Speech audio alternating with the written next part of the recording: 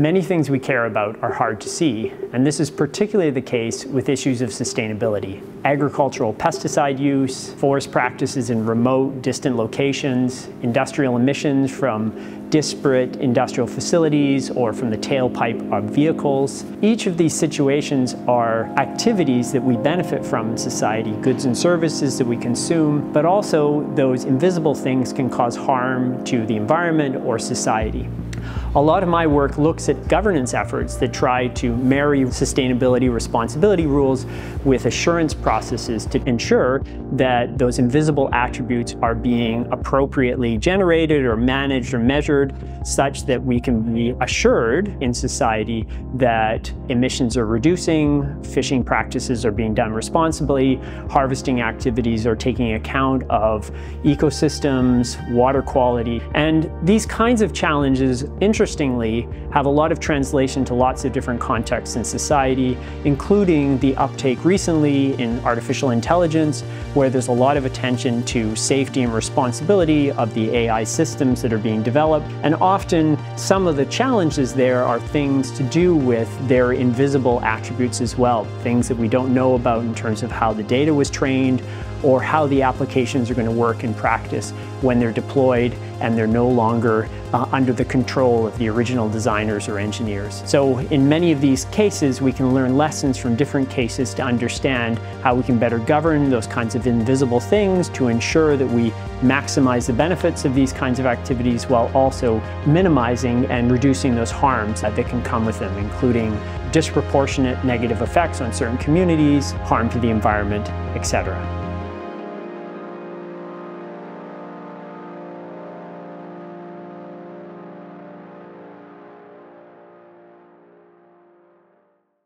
Everyone has a story to tell. In my lab, we're exploring new ways to help others create content for virtual and augmented reality, allowing more diverse communities to participate in immersive storytelling.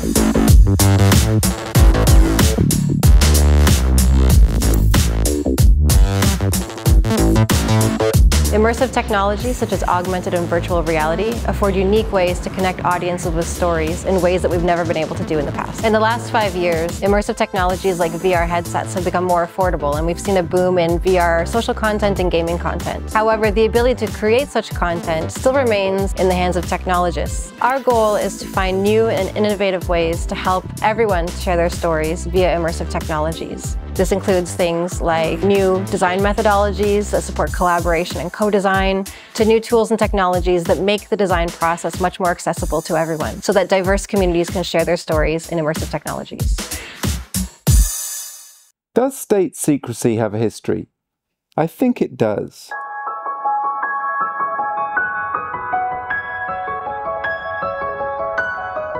And to explore this history, I look at declassification within the federal policies of the United States.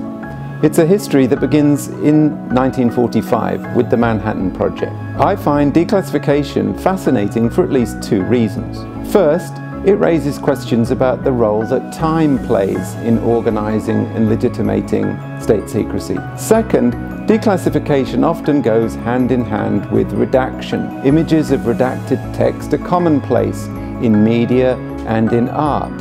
But what is this curious, fragmented, pixelated image, this form of communication? Not just a source of data or a form of scandalous revelation, but a way to write the history of state secrecy.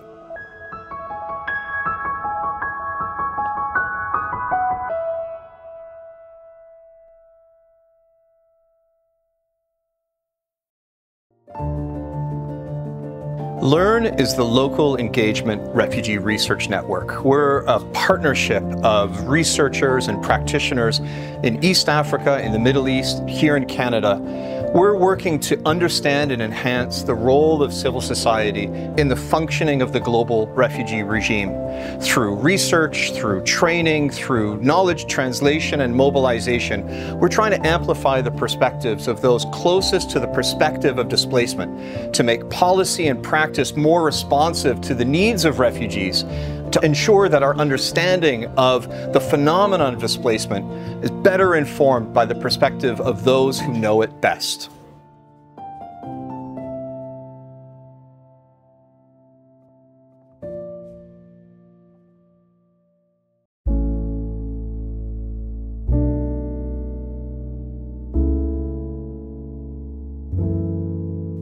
I've created a course on trauma-informed reporting at the School of Journalism, and we're using actors to conduct simulations so that students get an opportunity to interview someone who is portraying what it might be like to have survived something traumatic.